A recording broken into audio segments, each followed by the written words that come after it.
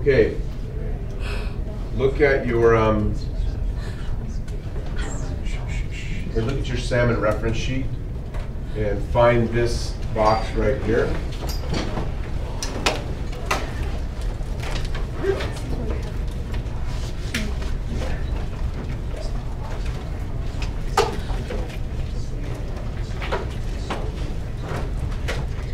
Okay, so find that box right there, and then use that box.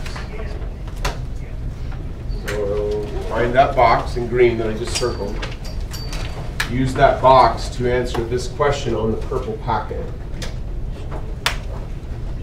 And then show me your answer, A, B, C, D, E, or I don't know.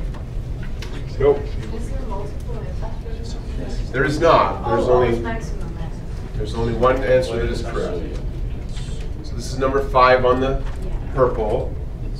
You should be using the box I just showed you on the salmon reference sheet to answer the question. Show me your vote. It's D.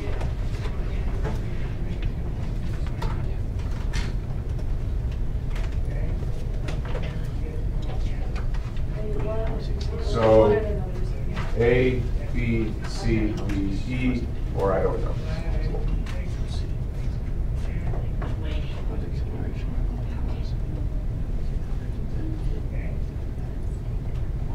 So some are getting it, some are not.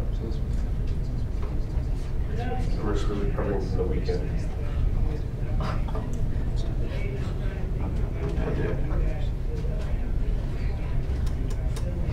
Your hands down for a second.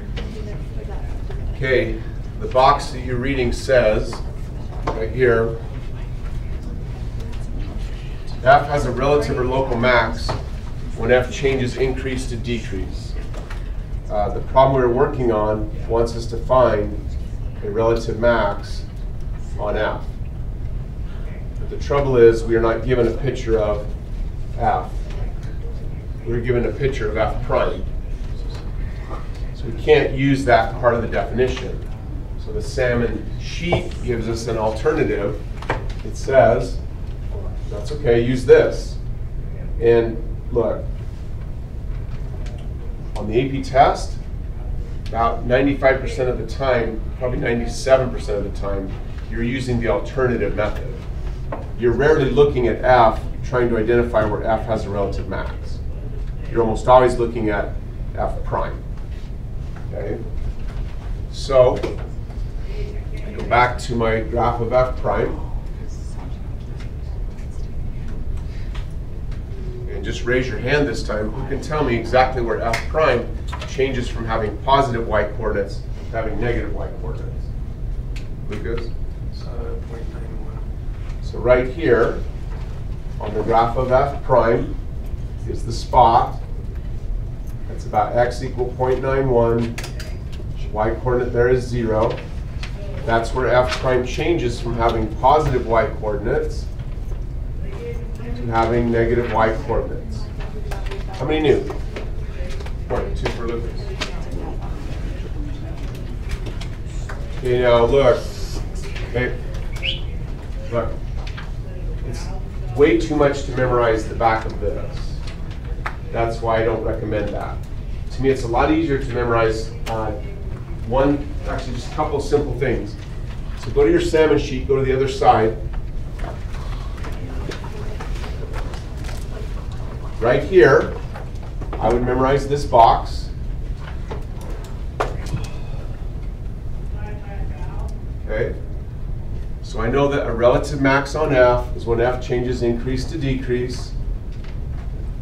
So when I'm working the problem, all I do is the following. I say, okay, I go to Danica's chart. That I do have memorized thoroughly. I'm trying to figure out when F makes the following type of change, like so. But I don't get to look at F, so I can't do that. So instead, I note that on F prime needs to make this type of a change. That's how I answer the question. I always use Danica's chart. I do not use the back of the salmon sheet. It's just too much stuff for me. So this to me is simple to memorize. That's what I use. Question? I need to explain. explain it differently. Okay, cool, let's go.